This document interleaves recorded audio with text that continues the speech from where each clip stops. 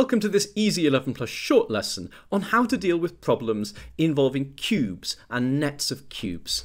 If you find this lesson useful, don't forget to subscribe to my channel and to check out my live lessons every Tuesday evening at 6 o'clock. Don't forget to look at the books and the online resources on the RSL Educational website and to check out the links in the video description. The worksheet for today's lesson is also linked there. Let's get started.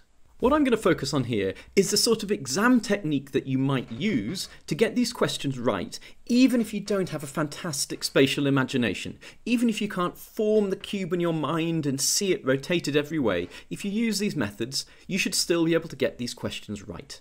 A really good place to start is with the central figure on our cube net. And the reason for that is that we can see all of the other figures that border it. And that makes it really easy to use that to rule out some possibilities. So let's look for every place where we see that figure in our answers. We can see it here. So now let's look at what's next to it. Well, immediately we can see this thing next to it that doesn't appear anywhere in our net. So this here cannot be an answer. We also see it here. Now, if we look at this carefully, we can see that this shorter edge here is actually on this side, and this longer section here is to the right. So we can see that this has been flipped around through 180 degrees. Now, pointing towards the longer part of this figure is this here. Does that appear to be what's going on in C? So everything's been flipped round, so this here should match this. And at a glance, it does appear to. So this is certainly an option. Now what about this here? Again, everything's been flipped round, so if it's above our central figure on this cube, then it must be below it on the net, so it should be here. Do we see a similar shape? Yes, it looks like it. We can see this Hujit here. It seems to match up with that there. So C looks like a plausible option, something that might give us our answer. Now let's have a look at option D, where again we can see our central figure. Now it isn't absolutely clear which way round it is. It looks to me as though it's the same way round as in the net.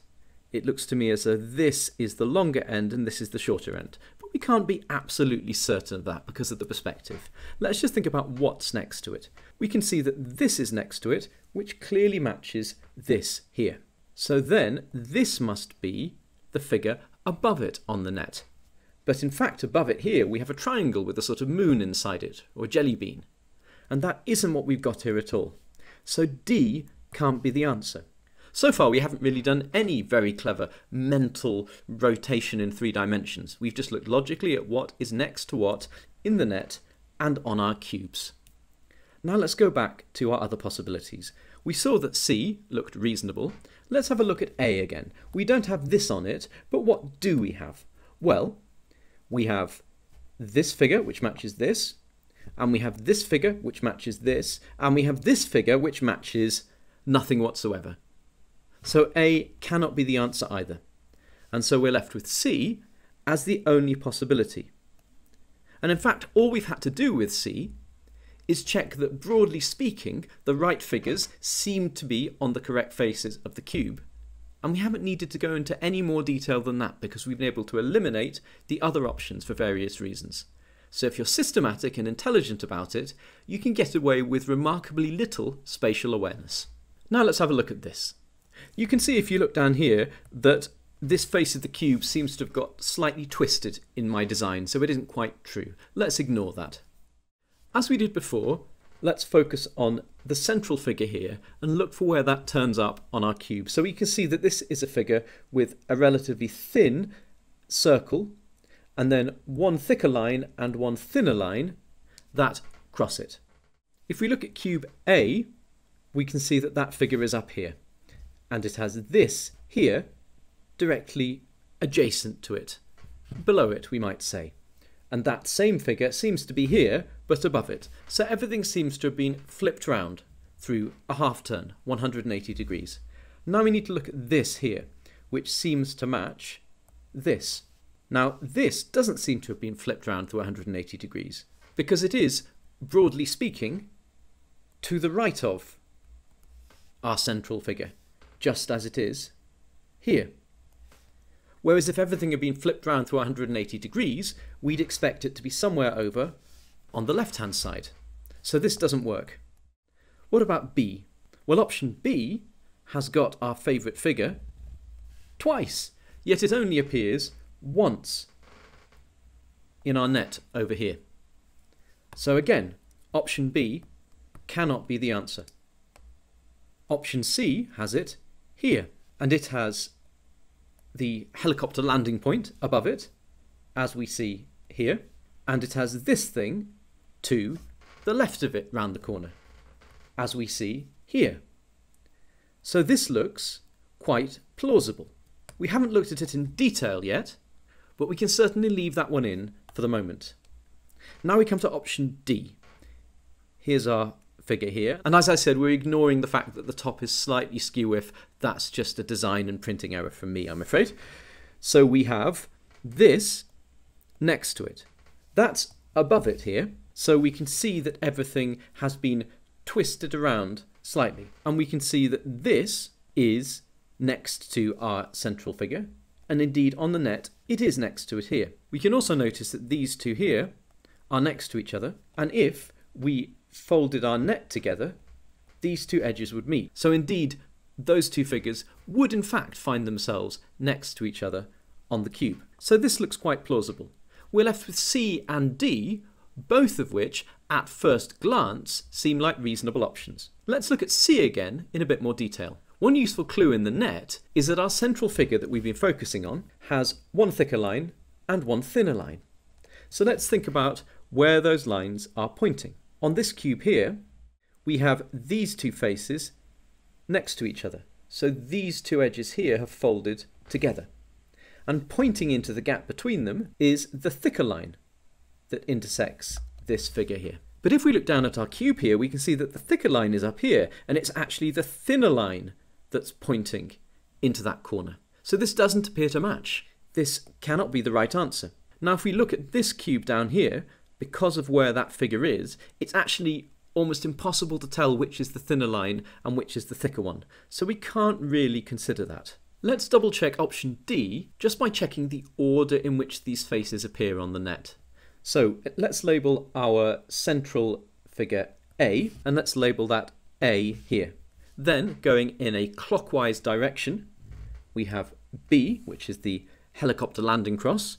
So we can label that B.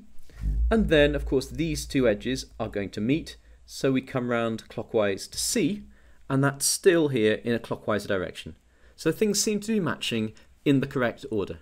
And we've been able to rule out all the other options, so we can feel really confident about choosing option D. This is our last one.